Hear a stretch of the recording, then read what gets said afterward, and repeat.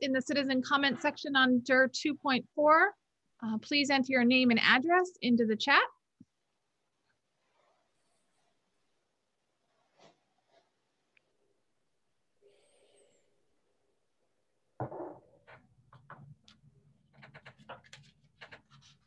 Hi, sorry I'm late.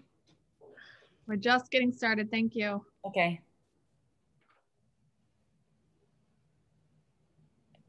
All right, it looks like we've stabilized with our attendees jumping into the meeting. Welcome to all of our attendees and our board, and thank you for taking the time to be with us tonight.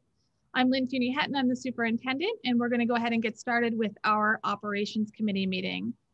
Before we get started, I do invite you to add your name and address in the chat. If you'd like to make a comment during citizens comments 2.4, Mr. Taylor would then recognize you when it's your turn to comment. And at this point, I'll turn the meeting over to Mr. Gatanis. Thank you, Lynn. Welcome everybody to the January Operations Committee meeting. And before we get started, I have to read a statement here, get this out of the way. Pursuant to Board Policy 1B5, all meetings of the Salisbury Township School District are audio meetings, and for any statements made by these in attendance. That being said, can we have a roll call, Mr. Taylor? Yes, Mr. DeFrank. Here. Ms. Frick. Here. Mr. Gatanis. Here. Ms. Glenister. Here. Mr. Ganol. Here. Mr. Hattinger. Here. Ms. Klinger. Here. Ms. Nemitz. Here. Ms. Ziegler. Here. And we have a quorum. Okay, thank you. That takes us to item 2.1, tax collector compensation discussion. Mr. Taylor. Okay. You'll see in this agenda, and you also see it on the agenda for the regular board meeting tonight, a resolution to adopt for the setting the compensation for the tax collector. And I just wanted to give a little bit of a quick background about this so that everybody's aware of what we're voting on tonight. This is an election year.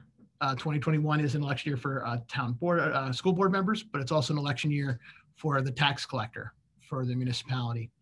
And the state requires us, based on a General Assembly Act from 1945, to set the tax collector compensation prior to the election. And we have to do it by the 15th of February of that year. And then that compensation would stay, according to that resolution, throughout the term of that tax collector, which is a 4-year term. That's just so that people can't change the compensation, whether they liked or disliked the outcome of the election. You set it before the term. What we are recommending and what we have in the resolution is keeping the compensation the same as has been for the prior term, which is $25,522.50 per year. I did check with the township, and they said that they were not contemplating making any changes to their compensation. The township also compensates $10,000 a year for the collection of the township taxes. So the tax collector gets just over $35,000 a year between the school district and the township. So it's just a formality of approving it. Like I said, it must be done before the 15th of February. That's why we have it on tonight's meeting. Does anybody have any questions regarding the resolution or the fact that it stays $25,522 all 4 years? No. All right. So that one is nice, short and sweet. With that, then we can move on to the presentation of the first look at the preliminary budget for 21-22. And I will share my screen. And put that up there.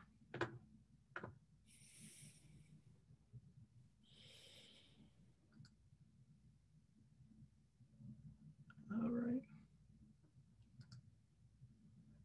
Okay, can everybody see the presentation? Yes. All right. So this year, we're a month behind compared to last year. Last year, we did stuff in December because we had to adopt a preliminary budget earlier due to the presidential election. Because all the timing of the preliminary budget is based off of when the primary is in the state of Pennsylvania, because use the preliminary budget to see if you need to apply for any exceptions to the Act 1 index. Then the school district can apply for the exceptions. And then if we are denied exceptions, or if we still needed to increase taxes beyond that, then you can put a referendum on the budget up for vote during the primaries. So it's all based off of when the primary is, when you have to have your preliminary budget and that whole process. So last year we had to have it in December, the start of it. This year we can do it in January due to the timing of the primaries. So we'll go over, like you're probably getting a little familiar with this setup from last year and the year before. We'll start with the timeline. And tonight we are presenting the first look of the preliminary budget. And this first look is based off of trend analysis. So it's not really dug in really much line by line as much as really a trend analysis of the expenditures over the last 5 years. And our revenues are, as we'll get into them, really are more based off of what we know for sure right now. Obviously, the state budget hasn't been released. We don't know if there's going to be any increases. So we have a more conservative approach with our revenues. Tonight, we also are adopting the tax collector compensation, which is required this year because of the election. February 17th, at the school board meeting, we would be adopting the preliminary budget. The deadline is the 17th, so it's right there at the deadline. February 22nd would be when we are required to submit the tax increase to PDE that was adopted by the preliminary budget. February 25th is the deadline to publish notice of intent to file for exceptions to the Act 1 index, which we've done the last couple of years. Actually, February 25th is when we will, yes, and then the deadline to seek the approval of the exceptions is March 4th. So we have to publish notice first by the 25th of February, and then we have to submit them by the March 4th. March 24th is the date that the Department of Ed is supposed to rule on the request for exceptions. Then May 12th is the date of, right now we're proposing for the adoption of the proposed final budget. May 27th is the deadline for the proposed final budget to be available for review if we're going to adopt the budget on June 16th. So that's the remaining timeline for this budget process. For the preliminary budget revenues, the assumptions are the value of 1 mil for the real estate taxes is $1,318,920 as of the valuations from December 7th, which is the most current numbers we have.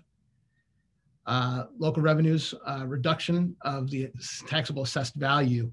So the taxable assessed value has gone down $646,900 since last year's adopted budget. And that's through assessment appeals and other things of the sort. State revenues. Right now, we are not budgeting any increases to subsidies except for PSERS and FICA because those do change with our expenditures. But right now, we don't have any knowledge of any increases to basic ed subsidies or special ed subsidies. We have to wait and see what the governor's budget presentation is on that. And along those same lines, right now, we're not projecting any federal revenue increases as well. For expenditures, the things we've factored in so far is salaries and benefits. What we did is we actually took our current positions and factored in any expected increases, either step, column movement, experience, based on current contracts and agreements. And we put in there projections for those salaries, along with the benefits that go along with those, the cost of PSERS, FICA, the expected increase in healthcare and dental costs. And then we've done trend analysis for the tuition, for the transportation costs, special ed and charter and cyber charter schools. As we get further along in the process, we will try to nail down those numbers more finite, but right now it's based off of a trend analysis over the last 5 years. Some of the more of the assumptions, salaries, just a reminder, last year, all staff took a salary freeze for the 2021 school year. This year, professional staff increases are following the step and column movement per their contract. Support staff increases, this is the first year of their new agreement, and they will follow the Act 1 index per the contract. And the Act 1 index for this year will be 3.0%. So that is what the increases are based off of. Administrator increases are put in the preliminary budget based off of Act 93 agreements and specific contracts. As far as PSERS, that has been a cost that the board and everybody's been well aware of for years, has been increasing. It is still very high. Next year it'll be 34.94% of all salary dollars compared to 34.51 in the current year. So the actual growth rate, though, has slowed to 1.25%. So it's still going up, but it's not growing as fast as it was, which that leads me to believe that we're not likely to be eligible for exceptions for PSERS growth. The two exceptions that we usually are eligible for would be PSERS and special ed. But what it is it's the growth beyond the Act 1 index. So with the Act 1 index being 3% and the growth rate of PSERS only being 1.25, we're not likely to qualify for that, but we would likely still qualify for special ed. Right now for health insurance, we are budgeting a 10% increase. That is the number that the consortium has gone with so far for their first looks, and what the IU and LTRI-C has budgeted for their healthcare increases. There's been a number of years where we had gone lower, and we've used the rate stabilization fund to not have such large increases. Last year was 4.25, but the year before that we had a 0% increase. So this is kind of catching us up to us now, and we're budgeting a 10% increase this year for all members of the consortium. The allowable millage rate increase for this upcoming school year, the current millage rate is 20.5106. A 3% increase on that would allow us to raise the millage rate by 0.6153, which would give us a total allowable millage from the Act 1 index of 21.1259. Based off our value of a mill, we would get 1,318,920 for each one of those mills. That increase would allow us to increase our real estate tax revenue by $770,955. And just as a reminder, the millage rate is the assessed values are a little bit lower this year than last year. So the value of the mill is listed there. Our preliminary budget showing expenditures of $39,148,240. To achieve that, we would have to have a millage rate of 22.1110, which would be an increase of 1.6004 mils, or an increase of 7.8%. That rate does exceed the Act 1 index, which would make us eligible to apply for exceptions. And just a reminder, with this first preliminary budget, what we do is we go, a little bit more on the high end for the expenditures and reduce them as we get more finite numbers. And like I said earlier, with our revenues, we are not projecting increases in state and federal until we get better numbers. So that gap will naturally close just by going through some of the budget process, but there still would be some reductions that we would need to make to close that gap. So the allowable increases there, like we spoke before about the available exceptions, which would be special education and PSERS. We do not have the calculation yet for the special education to calculate what that would be. But based off of prior year's experience, we're probably looking somewhere between $500,000 and $750,000 potentially for special ed exceptions. So this is the chart just showing, if we see currently the Act 1 index would allow the millage rate to increase by this much. Here's the current millage rate.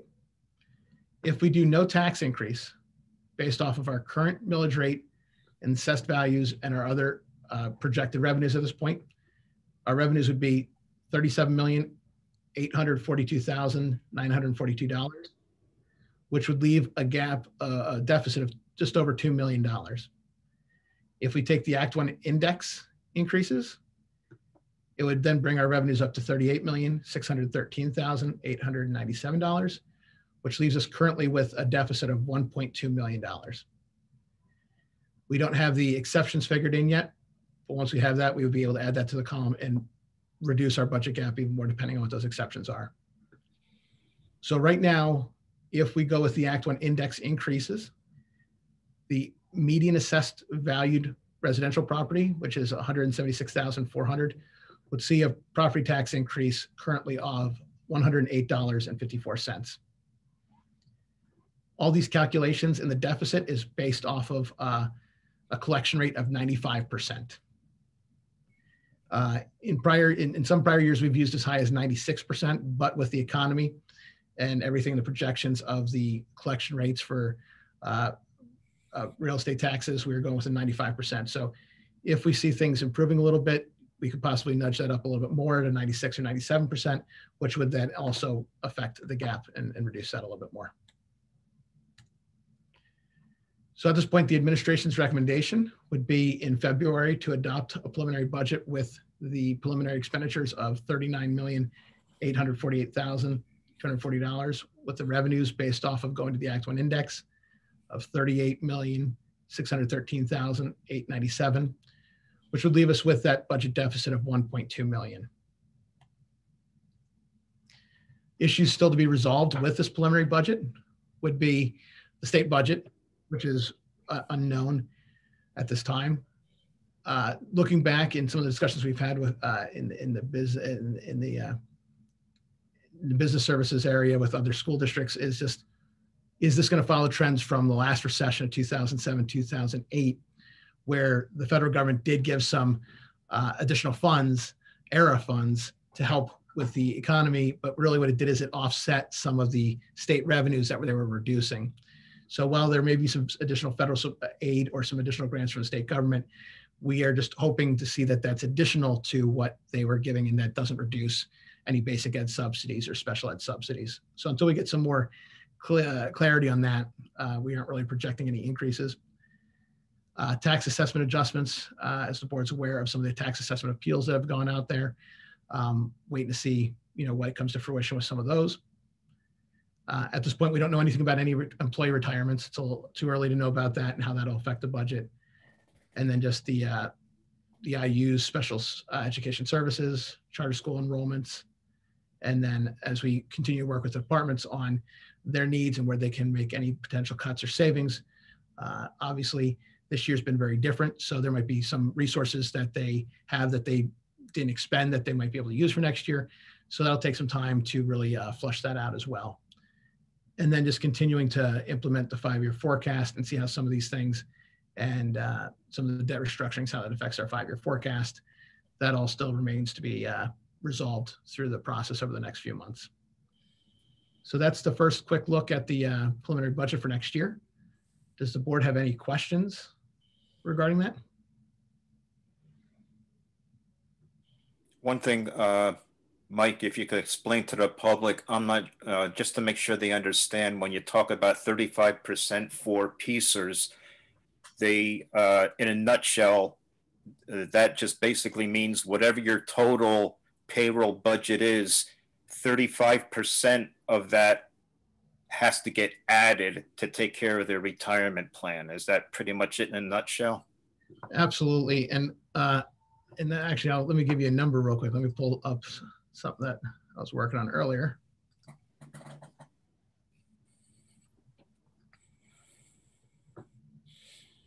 Let's see.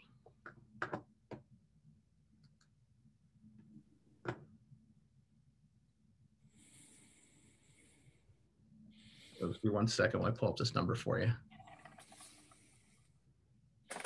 While Mike finds that, are there any other questions?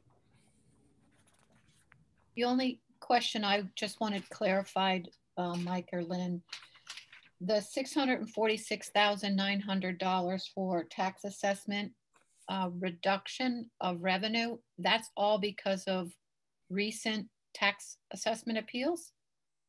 So that would be for any changes in assessments from last year, June's budget to now. So that could be properties that are either condemned, properties that have come off the tax rolls for various purposes. That would also be assessment challenges. Yes, but that's primarily where it come from, is assessment appeals. But these are known, these aren't like anticipated, or maybe like these are known numbers. We've lost this revenue. Those are ones that have already been adjusted. Okay. Absolutely. Yep. Thank you. Yeah. So just a quick look at the numbers. Our salary lines are a little bit over $14 million. So when you're talking about a 35%, like George said, you're looking at almost $5 million added to your cost in just the PSERS pension contributions. So that's why it's a burden. And if we look back, and I'm looking at the history, if you just go back 10 years ago, we were contributing 5.64%. So that's how dramatic it's skyrocketed over the years. And that's why it's been such a challenge for school districts, and really put a constraint on the budgets for school districts is the rapid growth of it. Because as you see, our Act 1 index will grow anywhere between 1.5% and 3% usually. The average has been 2.6 over the last 10 years. So when you have PSERS jumping from just over 5% to up to 35% in a 10-year period, that's been a very challenge to the budgets of the school districts over the last 10 years. Mike, just curious, that number of reduction, does that include any bad debt, or is that a separate line that we calculate? That is purely, that reduction is purely on their assessment. Okay. So yeah, and that really the bad debt or people not paying, that's more factored in that last slide where I was showing the collection rate, that we're factoring in a collection rate of 95%. Okay. So that's where you accumulate for the down economy and everything, the 95%, that's where you bury bad debt. Correct. Okay, thank you. I appreciate that. I want to just make sure we're accounting for it, because it's not the greatest of times out there, and I'm sure we'll anticipate and have some of that. Thank you. You're welcome. Mike, following up on that, Sam's question, the 95% that you're figuring on in the past, what does history show that number, the actual number ending up? Is it like 96, 97? How does it generally end up, actual collections? Sure. Most years by December 31st, when the tax collector's done collecting here locally, usually we're up into about the 97% range. And then when we turn stuff over to our collection agency, by the end of the year, usually we're up to maybe 98% in most years. Depending on the year, it can ebb and flow. But looking back to 2007, 2008, we were down for a year or two, down into the 95 to 96% range. And that's why we're going with that number. I'd feel pretty optimistic of getting 96 to 96.5. But usually we start a little bit more conservative. Last year we started at 96%.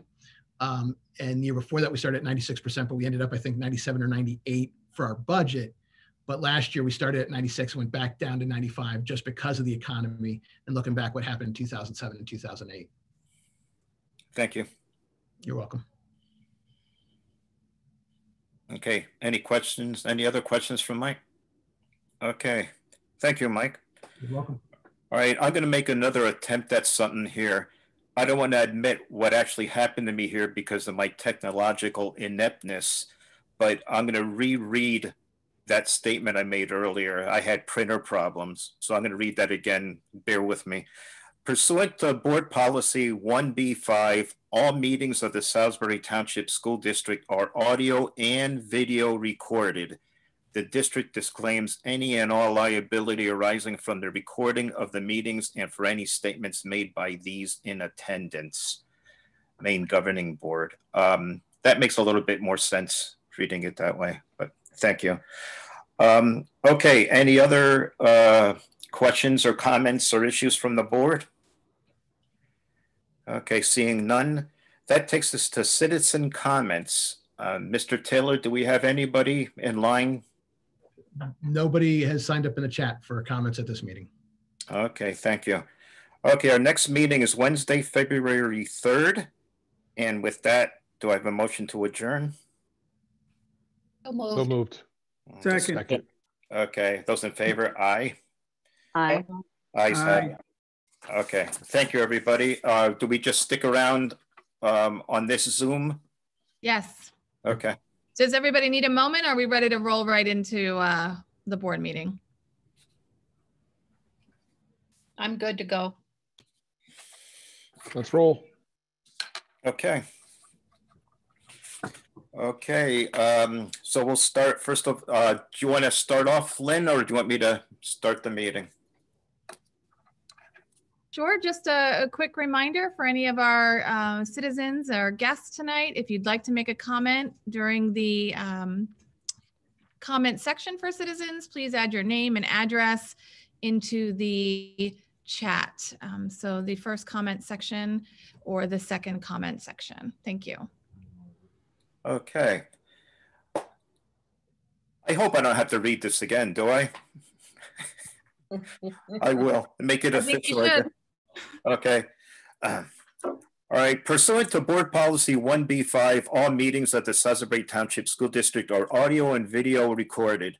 The district disclaims any and all liability arising from the recording of the meetings and/or any statements made by those in attendance. Okay. With that, let's do the Pledge of Allegiance.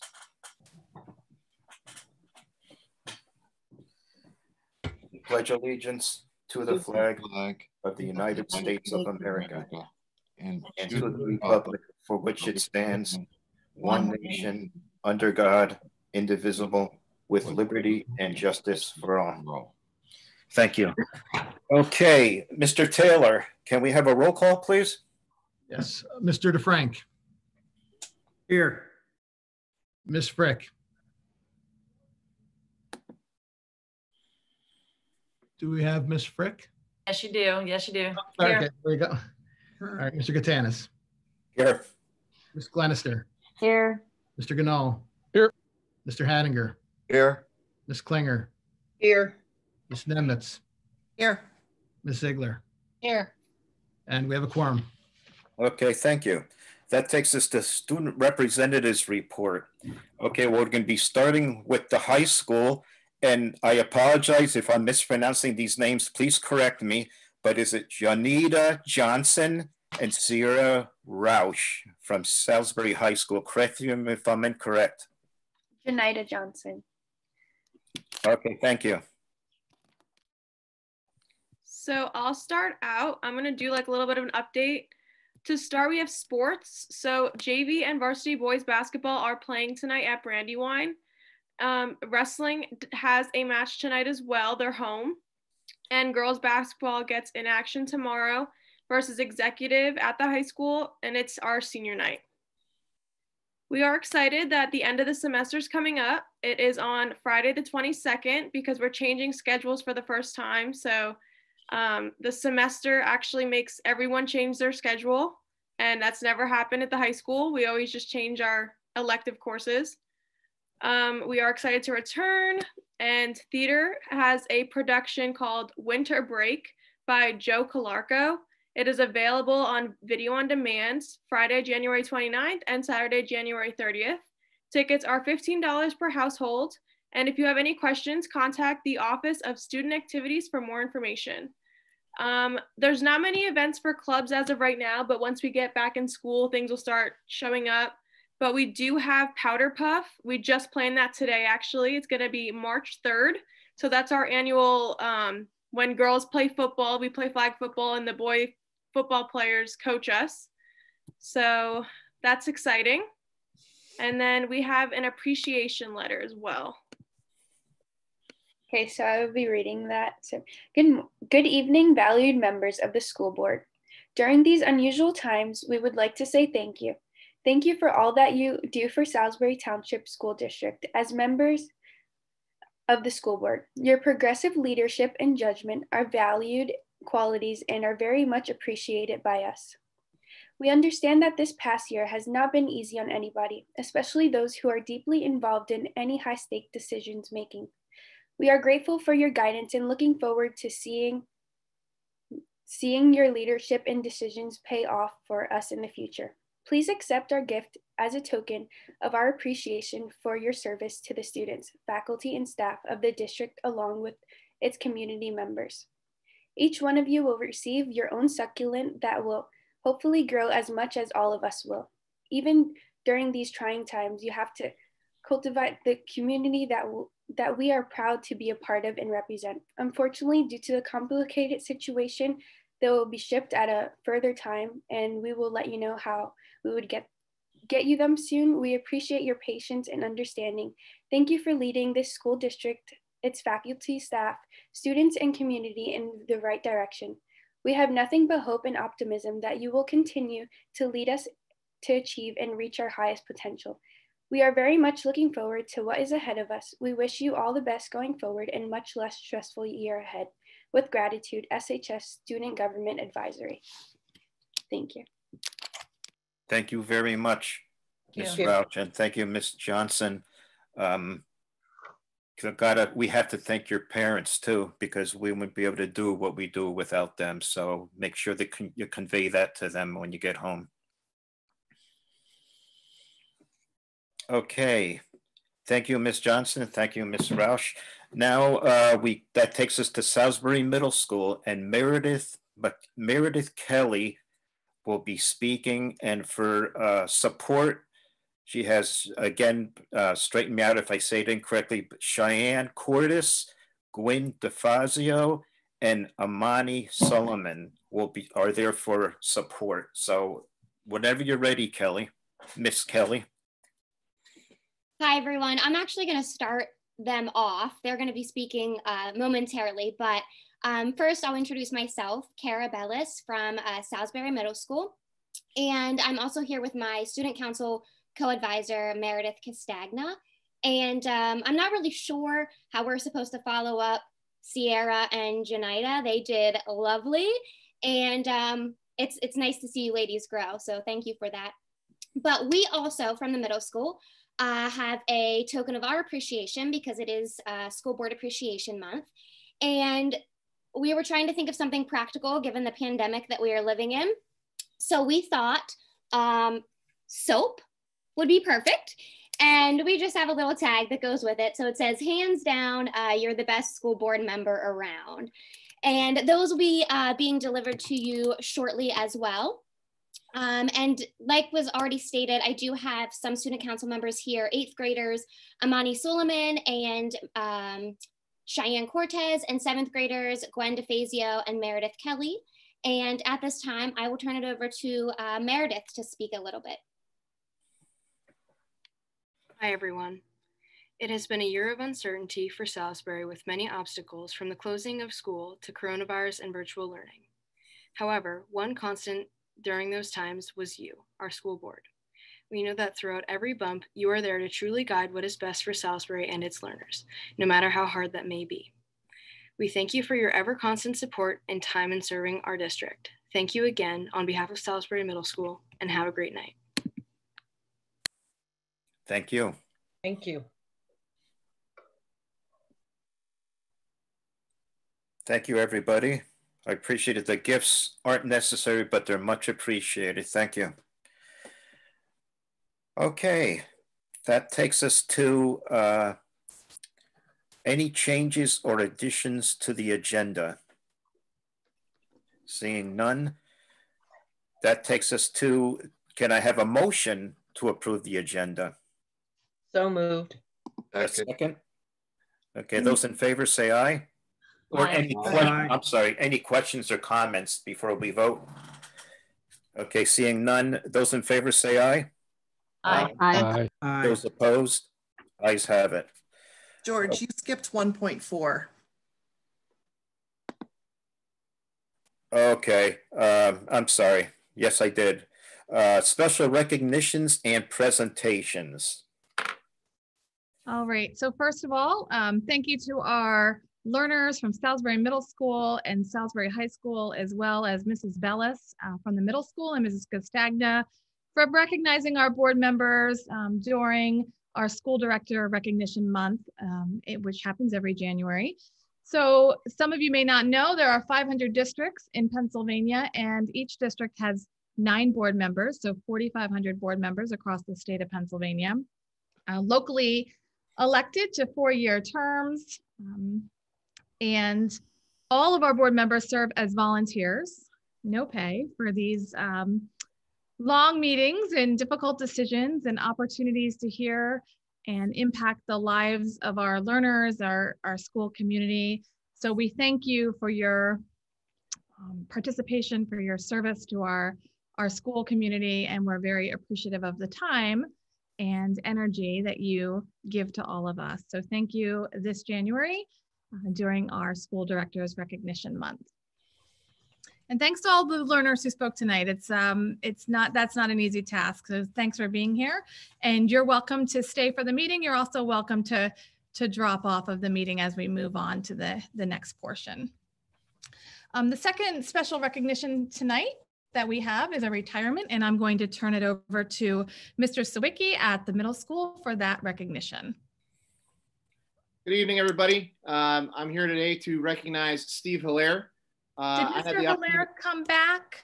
I hope he came. I was looking, I was looking for him and I couldn't find him, and I was switching between pages. I'm hoping that he's here. Okay, he was here, and we told him we would be about 20 minutes and he was going to pop back on. So if he's not here, then we will just we'll wait till he comes back on, if that's okay with you, Mr. Gatanis, and move on.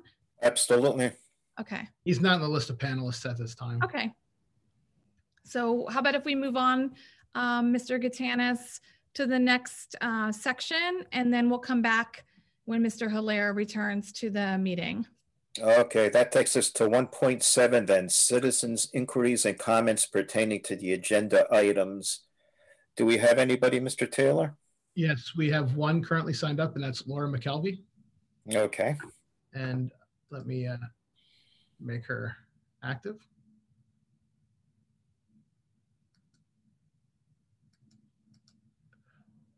All right, Mrs. McKelvey, you should be able to speak. Good evening, school board. I'm Laura McKelvey, and I live at 1780 33rd Street Southwest. And I wanted to comment on two personnel items on tonight's agenda. First, I'm very glad to see that Matt Ritter has been rehired. When COVID shutdowns occurred last March, he was very helpful and professional in his responsibilities and was really essential for getting our family what we needed for Lucas. I'm glad he's back as part of the Salisbury staff and believe SES is better for having him there.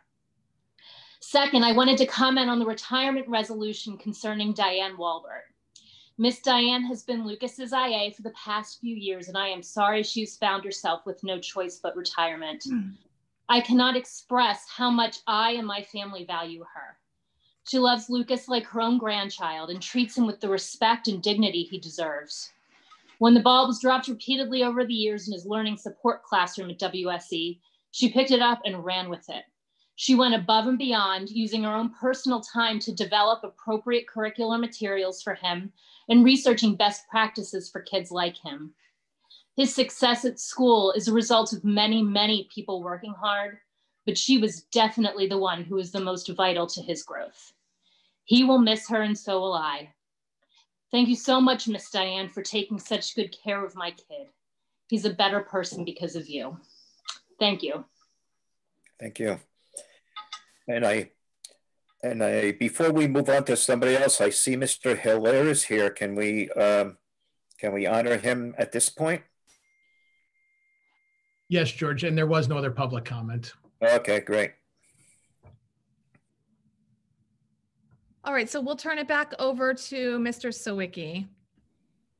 Good evening, everybody. I'm here today to recognize Steve Hilaire. I had the opportunity to be one of his teammates for a couple of years on the 8th grade team. So today we wanted to recognize Steve for his 27 years of service. So with that being said, I am going to now read the resolution recognizing Steve for his service at Salisbury Township. So whereas Mr. Hilaire has completed over 27 years of distinguished service as a science teacher at Salisbury Middle School from 1993 to 2021, and whereas Mr. Hilaire created a positive learning environment and promoted student achievement by fostering a classroom community within the school where he taught, and whereas Mr. Hilaire saw the potential in students and worked to help each student achieve his or her best, and whereas Mr. Hilaire understood the meaning of community and supported the staff members at Salisbury Middle School, and whereas Mr. Hilaire went above and beyond his job description, spending many hours coaching varsity girls basketball, junior varsity girls basketball and softball, middle school girls basketball and softball, middle school boys basketball, and serving as a class and yearbook advisor.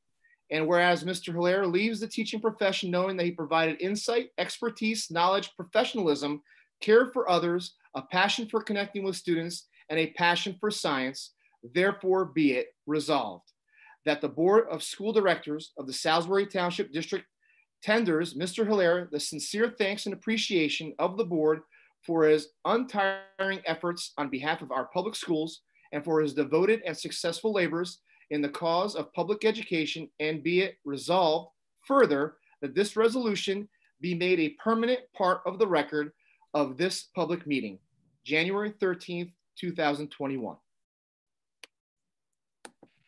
Thank you, Steve. Congratulations and happy retirement. Thank you. I'm enjoying Congratulations. it. Congratulations. It feels good. You're looking great, Steve. Yeah, nice and relaxed.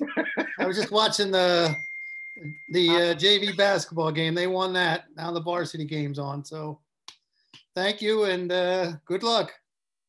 Congratulations, Mr. Hilaire. Congratulations. Take care. Congratulations, Steve. See you around. Be well. I hope. Okay, that takes us to a motion to approve the following minutes. And that would be the reorganization meeting on December 2nd and the regular board meeting on December 2nd. Do I have a motion? So moved. A second? Any questions or comments? Seeing none. Those in favor say aye. Aye. Aye. Those opposed? Ayes have it. Thank you. That takes us to payment of bills. We have general fund expenditures. We have nutritional services, and we have the bond proceed funds that have to be approved. So do I have a motion on approving them? So moved. Second? Second. Okay. Any questions concerning these? Seeing none. Those in favor say aye. Aye. Aye. Those opposed? Ayes have it. That we have no treasurer report today. And that takes us to the report of the Secretary of the Board, Mr. Taylor. I'll keep it brief. We talked about it before, but we did go over the preliminary budget first look in the Operations Committee meeting with the Act 1 index being 3%. And the other news that became official just recently is the PSERS rate has been set for next year. PSERS is the pension plan that we have to contribute for each dollar of salary we spend, and it is going to be 34.94% for fiscal year 21-22. And that is my report for tonight. Okay, thank you. Okay, that takes us to our committee representatives and the Curriculum and Technology Committee, Mrs. Klinger. Okay, hello everyone. We have not had a curriculum meeting since October 26th, except for last week, the special board meeting that was held. I guess that was basically curriculum because I was the only one who had any motions to make. So we had the special board meeting last week where we discussed and voted on the return to school and transitioning back in. And tentatively now, K1 is coming back January 26th. And the remainder of the district, 2nd to 12th grade, will be back in person or totally virtual on February 8th. Under the curriculum, I have 4 items to move, 2.1 to 2.4. 2.1 is we're the affiliation with Slippery Rock University school nursing program. And 2.2 is approval of a student from Slippery Rock doing their practicum in the fall of 21 with our school nurses, Chris Tripp and Lynn Welliver. And 2.3 is an agreement with CLIU 20 for psychiatric evaluation services through the end of the year. And 2.4 is the approval of a special ed agreement and release for student A. So with that, I'd like to move items 2.1 to 2.4. Okay. Do I have a second? I'll second them. Okay. Any questions for Carol on any of those line items? Okay, seeing none. Those in favor say aye. Aye. Aye. Those opposed? Ayes have it. Thank you, Mrs. Klinger. Welcome. Okay, that takes us to Operations Committee. It's been a while since we've had a meeting, It was about 15 minutes ago. But we went over the tax collector compensation resolution, which has to take place every time there's an election. Tax stipulation, which includes some reassessments that affect us. And 3.3 is the per capita taxes that we get notified whenever there are any changes with that. As far as our next meeting goes, it will be February 3rd. And with that, I'd like to move items 3.1 through 3.3 for approval. I second that. Okay, thank you, Carol. Those in favor say aye. Aye. Aye. Aye. Okay, and any noes? Not seeing any noes, so that gets approved. Thank you, everybody.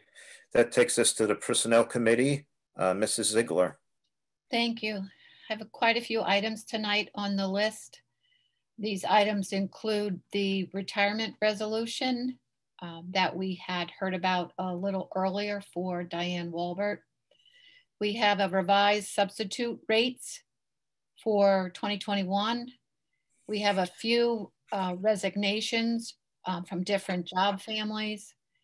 We have employment for some substitutes, a long-term substitute teacher, some building substitute positions. We have a induction program mentor. We have some FMLA staff returning from their FMLAs. We also have requests for FMLAs and sabbatical leaves. And we also have coach employment, a volunteer coach, and we, as always, we always have a change in our substitute addition and deletions list. So for your approval tonight, I'd like to move 4.1 through 4.28. I'll second that. Thank you. Okay, any questions for Mary on any of those line items? Okay, seeing none. Those in favor say aye. Aye. Aye. Those opposed? Ayes have it. Okay, thank you, Mrs. Ziegler. That takes us to the Policy Committee. Mrs. Frick, do we have anything to go over? No, we have no new policies at this time to review. Okay, thank you. All right, in student activities, I would assume our students took care of that. Mr. Ganal? You are correct, Mr. Katanis. Okay, thank you. Okay, that takes us to reports. CLIU, Mrs. Ziegler. Thank you. Prior to me moving the one item, I'll share from our December meeting of December the 21st. We did have an update on the behavioral health program. It has been extended. Funding has been found or generated outside of the IU. All the programs will continue for behavioral health at this time. The school-based program was always going to continue. It was the non-school-based programs. In addition, the IU has approved a nursing supervisor. They are now up to having 8 nurses, with the hope of increasing the number of nurses in the near future, which will help the districts that are in need of nursing. This is no additional cost to the districts. This is paid out through access funds. It's also involving school districts, the on-site classrooms for the IU, and also the intervention early program. And it will help because there's a lot of different agency contracts And this supervisor will help maintain what this staff will now look like. That was it. My next meeting is on January 25th, I believe. Yes, 25th. So the only item I have for you to approve tonight is 7.2, which is the general operating budget, which I had shared the information last month. There is no change to it. There's a decrease, in fact, for Salisbury, and superintendents have already reviewed and given their okay for this budget.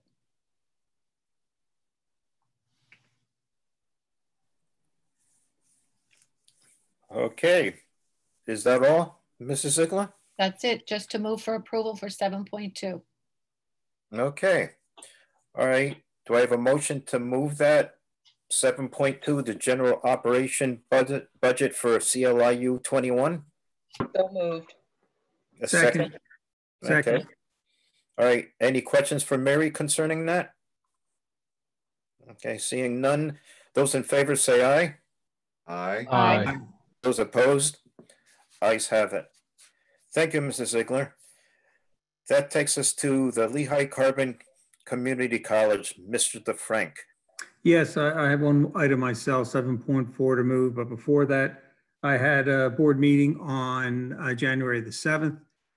It was a very exciting meeting. We were discussing a program that is forthcoming at L-Tri-C that I'm not at liberty to discuss publicly, but it will be announced soon. And I think it will definitely put that campus and that program into a different category, and see how diligently they're working to expand that campus and what it does for the entire community. And I think it'll be a real feather in their cap.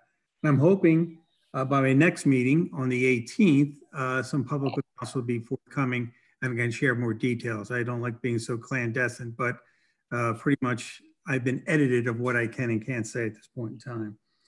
In regards to the budget, I think it's a very responsible one. There's over a $2 million reduction, mostly in capital expenditures. There's over 1.5 million increased revenues. There is level funding to districts. There is increasing of grants, but the school has gone out and found $450,000 for the school.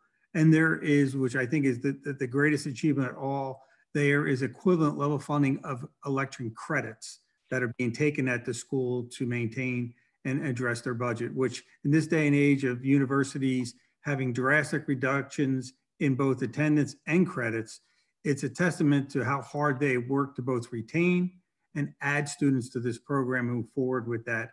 And it has been a total team effort. They are, I can't say enough good things about that group out there as they continue to be a jewel, just like L-Tri-C is for the Valley and an asset for all. So with that, I so move 7.4, the L-Tri-C budget.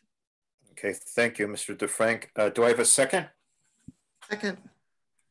Okay, any questions for Mr. DeFrank concerning this line item? Okay, seeing none.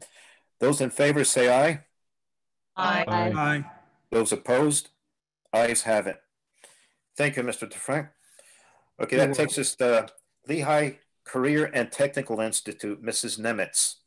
I have no report tonight. I missed most of our December meeting because of a personal obligation, but our January meeting is coming up sometime in the next 2 weeks, so I will have more info for you next month. Okay, great. Thank you, Mrs. Nemitz. Okay, that takes us to PSBA Legislative Policy Council. Mrs. Frick, do you have anything that you'd like to present to us? George, this month, Becky Glenister has joined me on the Policy Council, and she did some research and she's ready to give a report. Okay, great. All right, thank you. Mrs. Glenister, the floor is yours. The computer is yours. Right. So yes, so PSBA is the Pennsylvania School Board Association, and as I did a little research into what they're talking about, they put out a survey, a 2020 State of the Education survey. And for the first time in the 4-year history of that survey, charter school tuition is now the biggest budget pressure for districts, which has overtaken pension costs as the most commonly identified budget pressure for the public school districts, which I don't think surprises any of us. We talk about that here on a regular basis.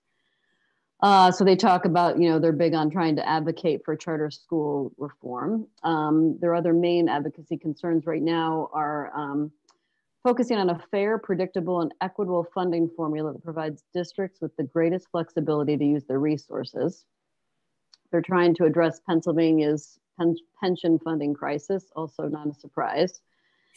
They're talking about providing for I think this is a very important one. It's one of their top issues, providing for the safety and mental health needs of students.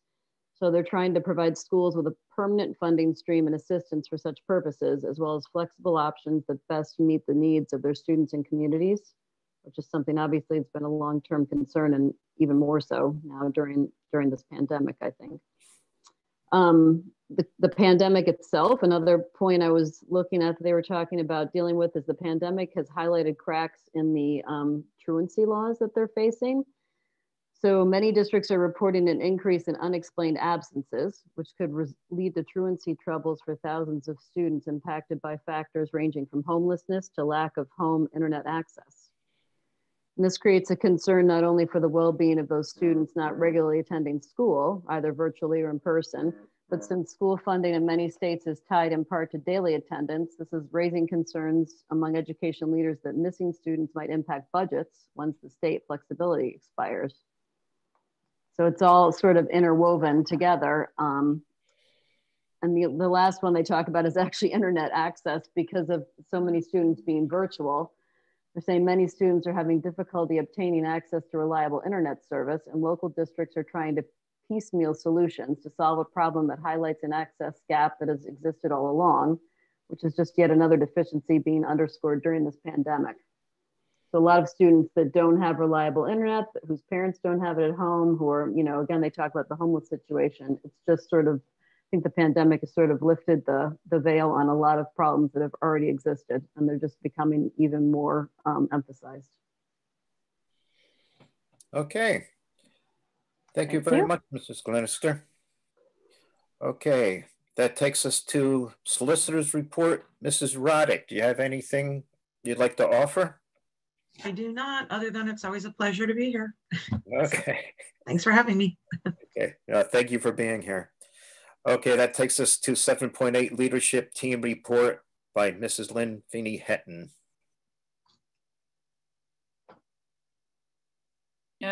All right, so I do have a quick slideshow here that I will share with the board. Just a brief update.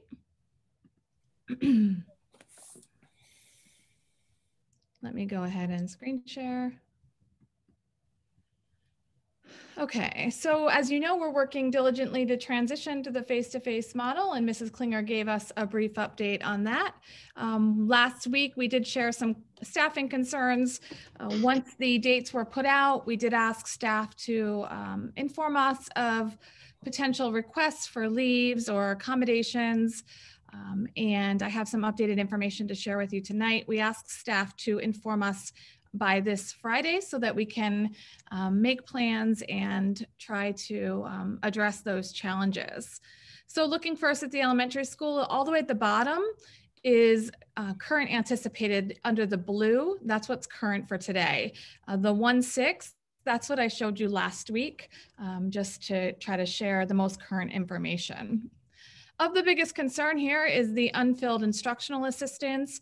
Instructional assistants serve in a variety of roles, directly supporting our learners, one-to-one assistants, support some of our special education students. We also have instructional assistants working in intervention positions. Sometimes instructional assistants cover a lunch duty or arrival or dismissal. These positions are critical to our functioning in our buildings.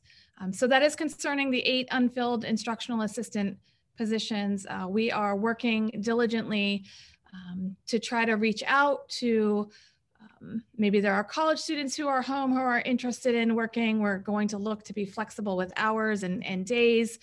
We've also reached out to local colleges for students who are in the teacher prep programs that they might be interested. It's a great way for those students to garner some experience.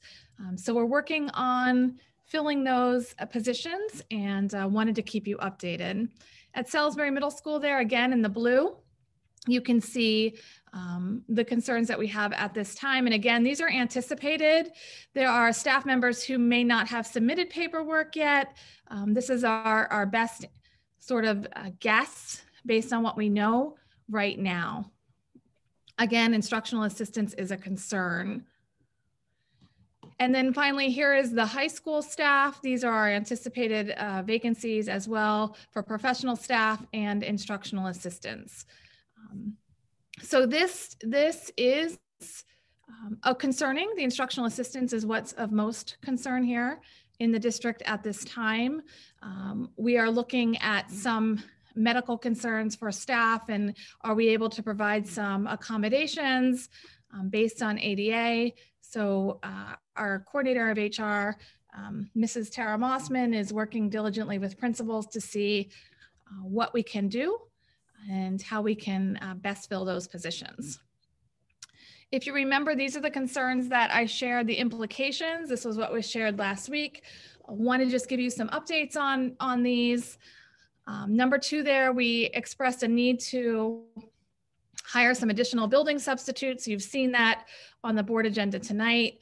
Mrs. Mossman has been working with our building leaders to secure 2 to 3 building substitutes in each building. So that will help with unexpected absences or potential instructional assistant needs, last minute coverage.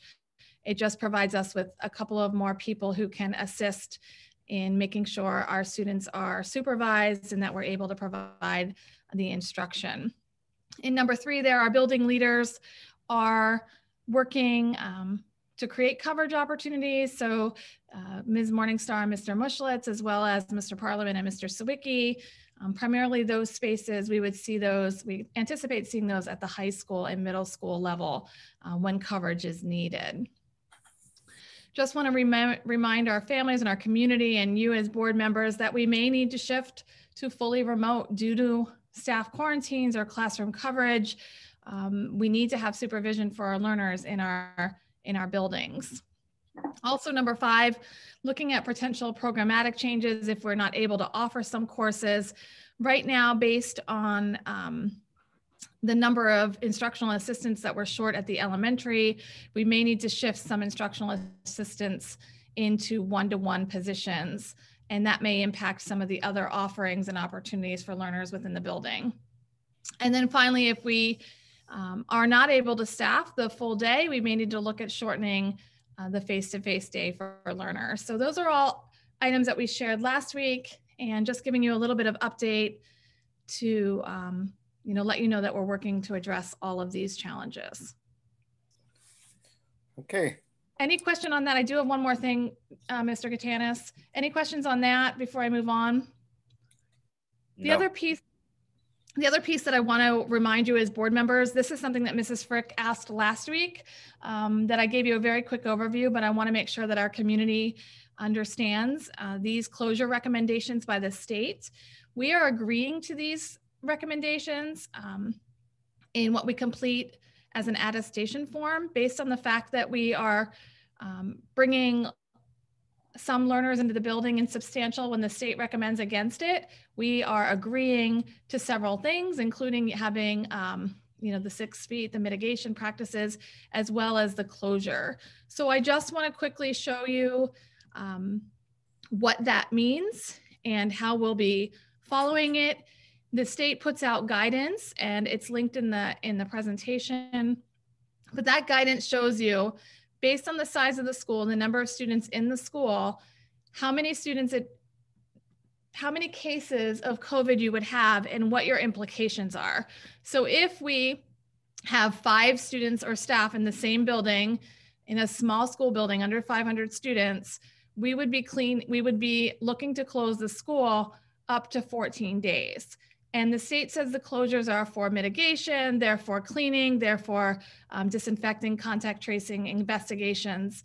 And again, that's if those cases happen within a 14-day rolling period. So you would have, if you have 5 cases within 14 days, we're likely closing the school to contact trace, clean, And then once we reopen, it starts again at 0.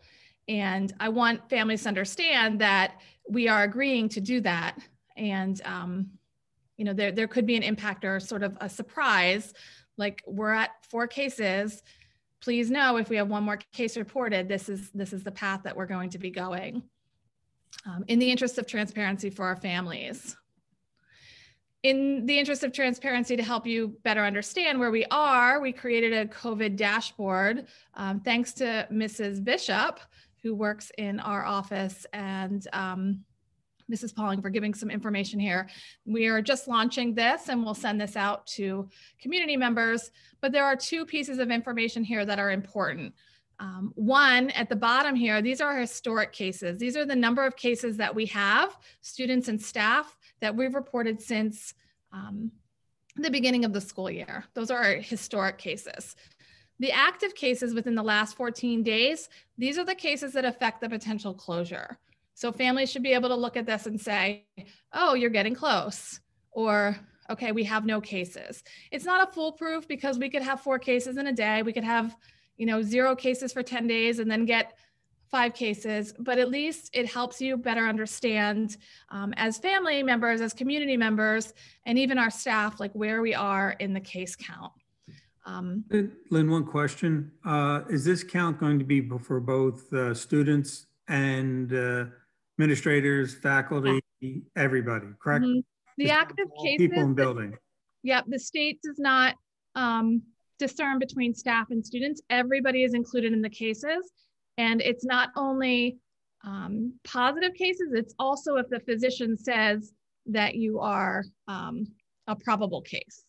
So, you know, we haven't reported any probable cases to our community members because we haven't had any probable cases. But there are physicians who are saying, okay, you don't need to get tested, but you're a probable case based on these factors. Those cases are also reported in the active cases by building. Can you tell me, I'm sorry, what's the requirement for reporting a case, and now that we're going to be bringing staff and students back into the building?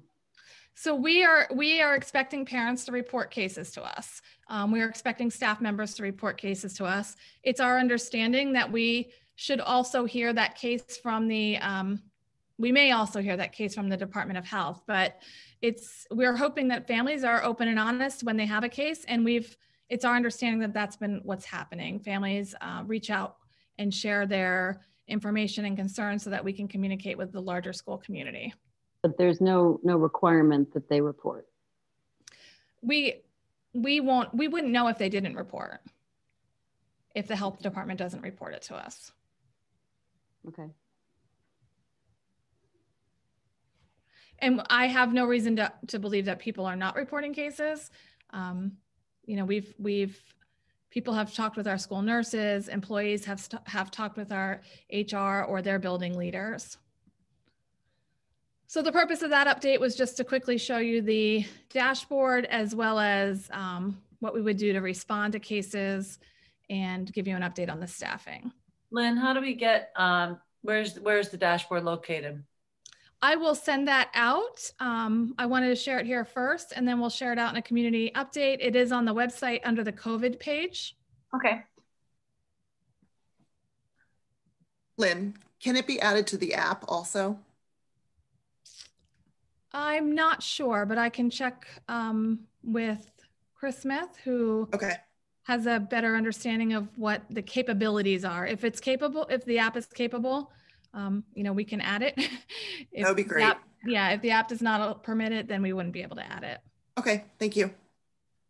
Lynn, how's the community going to be notified, like if there's a last minute closure of a school, the same type way with snow days, or they would have to constantly be watching, you know, like, you know, a snowstorm is coming and, you know, look out for it, but how would they be notified?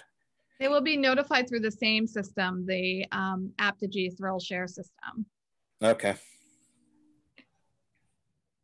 And also, you know, it's important to also say they're also notified when a case occurs. So families receive information on the case. You know, I've forwarded that information to the board members. So, you know, if you've gotten a couple of emails that you may be getting close to that number. Okay, any other questions for Lynn? Okay, thank you, Lynn. You're welcome. Okay, any new business from the board? Okay, seeing none. That takes us to citizens' inquiries and comments. Mr. Taylor, do we have anybody? We do not have anybody signed up. Okay, thank you. Okay, that takes us to upcoming meetings. So we have a curriculum meeting on Monday, January 25th. That will be via Zoom. We have an operations meeting on February 3rd at 7 o'clock via Zoom. We have an executive session the 17th of February at 6:30, and we have a regular board meeting Wednesday the 17th at 7:30. So with that, do we have a motion to adjourn? So moved. Second. Those in favor say aye. Aye. Aye. Okay. Ayes have it. So have a good night, everybody, and thank you. Good Good night. night. Good night. Take care, Good night, guys. everyone. Thank you. Good night. Night.